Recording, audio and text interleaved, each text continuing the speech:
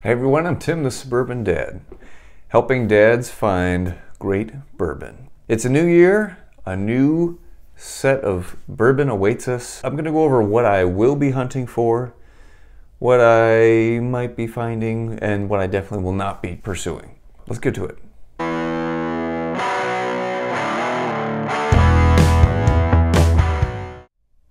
Thanks for tuning in, thanks for watching today. As always, make sure you subscribe to the channel. You do not want to miss out on all the information that I have to share with you. So in 2023, I'm going to go through a few releases that are on the horizon, as well as some things that I learned from 2022 and will carry forward into this year. So first, let's start with Booker's. Y'all, by now, if you have been watching my show at all, you should know that I'm a big fan of Booker's. Okay, past several years I've gotten every single batch, and I still intend to do that despite rising cost, despite increasing rarity. It's been tough to find them this year, especially Kentucky Tea and Pinky's batch. So, man, just barely got all of them. So in 2023, if the price goes above $100 for retail, forget it. That's it. That's my breaking point. Right now, I'm still able to find it for about 90 bucks-ish. So I'm still able to stomach it for that much. But man, Booker's has a sexy bottle. It's got cool stories and cool names, and the juice is really good. Some of them are great. But man, it's hard to justify buying 4 batches a year at more than $100. So I'm trying to stick with you, Booker's. I really am. I'd really be surprised, though, if they went above the $100 price point anytime soon, because I feel like that would be a breaking point for a lot of people. A lot of people have already fallen off the bandwagon, which is odd given how hard it is to find nowadays, but I think that would really break it for a lot of people. Elijah Craig Barrel Proof. This is one that I've been sleeping on, slacking, really. I got a store pick this last year that was a barrel proof Elijah Craig, and it was fantastic. So I really intend to make it an effort to get those releases. There's only 3, the A123, B523, and then the C923. Those stand for the months and the years. 159 are January, May, September. ABC, I don't know why they felt the need to put that in there too, but whatever. But these are only 65 to 70 bucks retail. There are store picks that you can get. They're a lot more easy to find than Booker's, and they're in the same proof range as well, if not higher sometimes. Definitely something I want to target this year. Maker's Mark, their wood finishing series. I was under the impression that the BRT series was the last one, but there's rumors of a BEP release coming this year. Now, the only evidence I've found for this is on shady websites, and no, not the kind that you go on late at night. Websites that are trying to sell you bottles, but they all had the same description on there talking about this Maker's release. So far, I can only see like 1 release as opposed to an 0102. And BEP stands for Barrel Entry Proof. The description's pretty dumb. It offers more of the things that you find at a lower barrel entry proof. 110 proof is what Maker's Mark puts their bourbon in. But why wouldn't we already be having that in any of their other batches? So that description sounds really dumb to me. And if it results in a bunch of oakiness, that's going to be an off-putter to me too. That's not what I'm about. We'll see if it happens. We'll see if there's one or just one or more batches and when it comes out. So stay tuned. As soon as I know something, I'll let you guys know.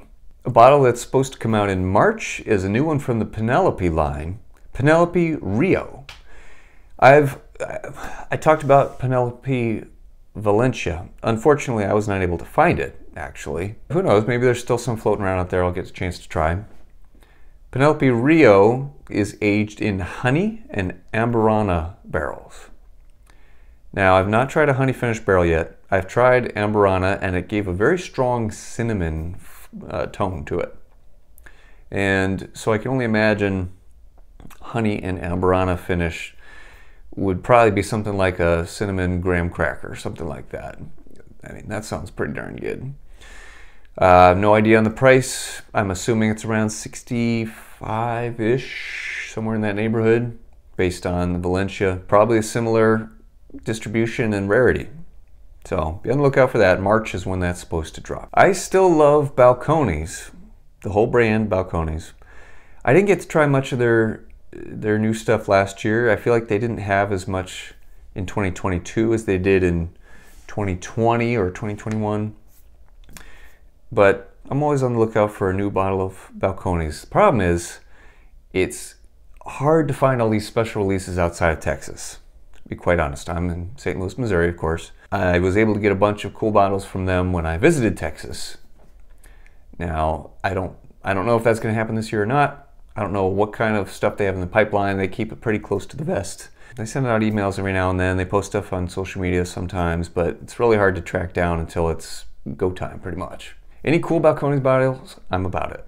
And of course, there's always store picks to be on the lookout for. There's a lot of great store pick bottles, and many that I still have yet to experience and explore. What I'm looking for this year are any good Maker's Mark store picks.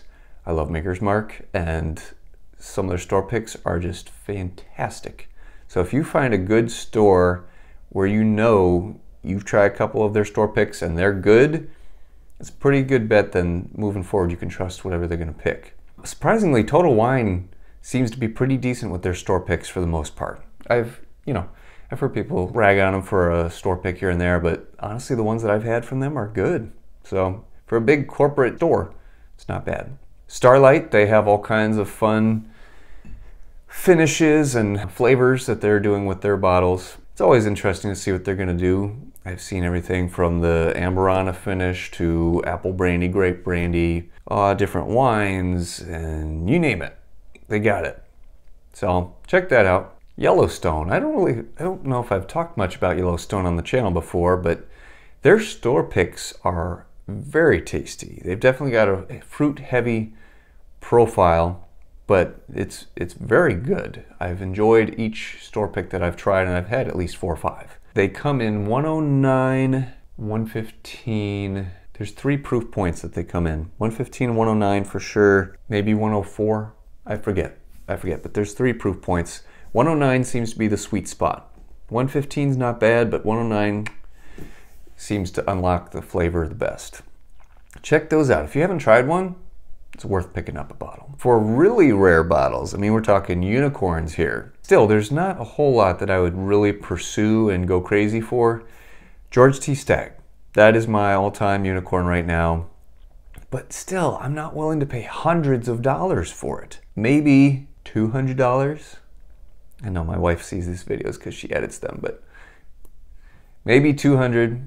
Retail is $100. I've seen it, you know, $700, $800, $1,000 easily for George T. Stagg. But from what I've heard, that one truly is worth it. Regular old Stagg, formerly Stagg Jr., I would buy those anytime. $100 or less, that's an instant buy. Up to $125, I might think about it for a couple more seconds, but I probably still buy it because the bottles of those that I've had have been amazing. $50 retail. It's amazing. I'd also be interested in Four Roses Small Batch Limited Edition, cast strength. That retails for about $150. The Parker's Heritage, you just never know what kind of whiskey they're going to roll out or the price point for it, so it's hard to say. Parker's Heritage, again, I've never tried it, but I've only heard good things about it. Four Roses gets released in September. Parker's Heritage gets released in October. Now, some things that I'm not going after this year based on my personal experience. Midwinter Night's Dram. I was able to get a bottle for $120 this year plus tax, and it was good. It was good and it was fun to try. I'd only heard great things about it, but from other people in the community that have enjoyed it in the past, they said this year was a little bit of a down year. And the bad news is next year the price is going up, $140, $150 for it. Based on what I taste this year, I cannot justify that price at all. Similar with Remus Repeal. Only good things. Everybody talked and talked it up, which, you know, when that happens, maybe it's already setting the bar too high in your mind, but that one, I got it for about 90 bucks. I saw it mid 80s on up. It drank more like a 50 to 60 bottle, $50 to $60 bottle. And it, again, price is only going to go up on that guy. I just, at that price point, it's not something that I love or have attachment to, so I'm not going to pursue it. Simple as that. There are still so many bottles out there yet to try and explore, lots of new brands. I'd like to continue my search this year with digging into some of the smaller, under the radar bourbons. This year proved to be amazing with that, with Huling Station from Old Dominic. I'm sure there's more like that out there. And when I find them, I'm going to share them with you guys, because I want to get the word out about good bourbon that you can find at a great price on the shelf. That does it for me today, folks. Until next time, cheers and happy hunting.